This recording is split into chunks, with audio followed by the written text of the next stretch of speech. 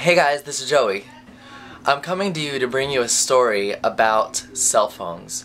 As a cell phone user, as a card-carrying member of the cell phone fan club, I was pretty horrified to learn about the effects, the long-term effects of cell phones on the brain and on the body, and I wanted to share with you those effects and share with you an interview that I saw from a friend of mine in Southern California, so that you could really be aware of what these cell phones are doing to you and to your friends and to everybody around us. So be prepared to be shocked, and I hope to see you all soon. Thanks. Bye. Hi, this is Friday night, June 25th, and I'm in the home of Susan Foster in Rancho Santa Fe. And Susan is here this evening with Ellie Marks from the San Francisco area. And Ellie was one of the powers behind Passage in San Francisco a week or two ago about requiring cell phones manufacturers to place the power of the radiation on the packaging so that people know how powerful the radiation is being emitted from their cell phones.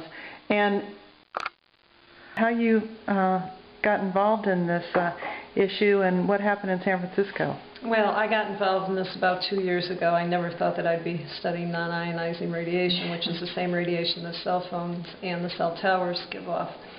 My husband, unfortunately, was diagnosed. He had a grand mal seizure and was diagnosed with a malignant brain tumor in May of 2008, just about 10 days before Ted Kennedy, who had the same thing. And our son had worked for the senator, and he came to me a couple of months later after my husband's craniotomy. He said, "You know, Mom, Ted Kennedy and Dad were always on their cell phones." And I couldn't believe it. I was just astonished, and I said, "Oh my gosh, this just can't be with all the people using cell phones." I think the number now is something like 5 or 6 billion people in the world are using cell phones, including children.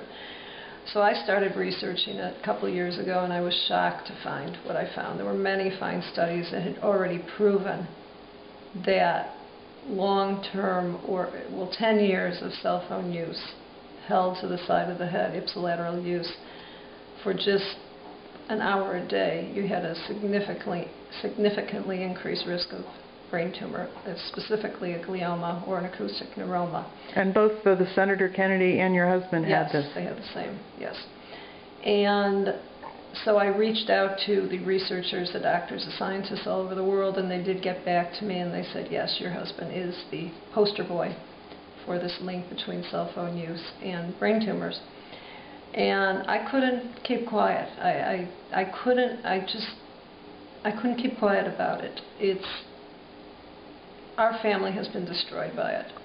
My husband's tumor was in his right frontal lobe, and he had personality changes for years prior to the seizure, and this thing was growing for probably about 10 years. He used a cell phone for about 20 years. And I started speaking out. I actually went to Congress a few months later. After Congress, we were on the Dr. Oz show. I've been on Larry King Live. And unfortunately, with all of this, people have come to me. And Erin Brockovich is somebody that you've come to know, too. Actually, it was Susan's idea that I contact her, and I did. I sent her an email, and she got back to me. And she was helpful. And didn't you say that she said you were her hero? Yes, she did. I know you're too modest to say that, but to be Erin Brockovich's hero. Yes, that made me feel great, yes. So anyhow, what's happened, though, which is very frightening to me and just horrible, is that many people, including people in their late 20s, are dying or already dead from their cell phone use. And our government is far behind other countries in warning the citizens of the United States that this is a real problem. There is conclusive evidence. If you hear otherwise, it's the industry who's feeding that to the public. And brain tumors are on the rise. And you said that the phone manufacturers themselves put warnings in teeny little letters. Yes. Tell us about that, please. We were in Maine recently trying to get some legislation passed there on this, and the 24-year-old son of a man who had died from this, a 50-year-old Fresno State football coach, his son was testifying, and he held up his iPhone manual, and he said, in print that I can't even read with perfect vision, it tells me in this book that in order to adhere to the FCC guidelines, one must never hold this to their head or body.